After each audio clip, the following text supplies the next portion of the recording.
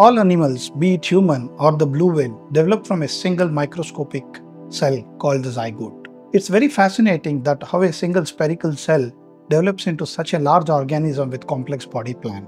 The zygote divides to develop into an embryo, then to an organism. The entire information for the development contained within the cells of the embryo, which communicate and coordinate with each other to execute a complex program to build the entire body. It's difficult to gain access to a large number of embryos.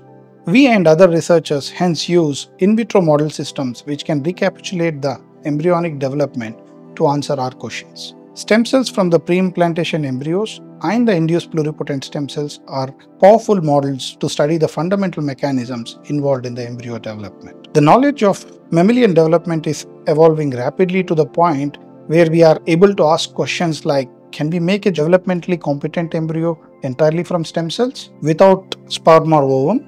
There are intricate crosstalks of extracellular signaling, cellular metabolism, and epigenetic landscape that maintain the fidelity of the development process. The different projects in our lab try to investigate each of these players to eventually contribute to a holistic understanding of the embryonic development. I am Chandra Shekar. In our lab, we are trying to understand the diverse molecular mechanisms underpinning this process. The identity of a cell is encoded in its chromatin, and as development progresses, cells become gradually more restricted in their identity and lose the ability to convert to other cell types. Using a combination of flow cytometry, microscopy, and single-cell NGS techniques, I'm trying to understand how these epigenetic restrictions or barriers are imposed on cells and how we can overcome them to direct differentiation to specific cell fates. Cell fate specification is governed by shifts in metabolic requirements. Every cell type in an embryo has its distinct manner of utilizing the nutrients. In order to understand cell type specific metabolic nodes, we are trying to investigate the key regulators of metabolism. To identify the metabolic nodes specific to each cell type, we are focusing on key metabolic regulators in their respective states. Our research employs cell type specific reporter cell lines coupled with proteomic and metabolic analysis. Cells in the embryo are organized in 3D space and time. The position of the cells in that structure and space determines its fate. During the course of development, molecular stimuli via cell-cell interaction, cellular adhesion molecules plays an important role in restricting the lineage of the cell and organizing those cells in proper structure. I am trying to understand what molecular mechanisms are involved during development of primitive endoderm, which give rise to yolk sac precursor cells.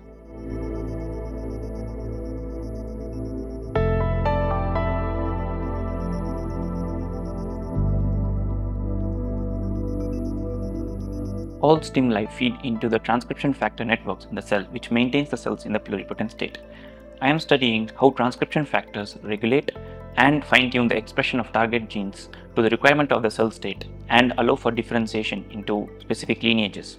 I employ various proteomics and genomics approaches to answer this question. With all the collective inference and data gained in the lab about pre-implantation embryo development, now we are trying to understand the process of embryo implantation and the factors affecting implantation through generating 3D human endometrial organoids and blastoids to get more insight about early embryonic development. Lack of experimental models have limited our understanding of a range of fertility disorders including sterility, recurrent implantation failure, and spontaneous abortions in humans. We are now trying to utilize the knowledge gained from our studies and other research groups to generate human models of early pregnancy. We are hopeful some of these models will help us understand the early pregnancy in humans and also contribute to develop solutions to address some of the aspects of human infertility.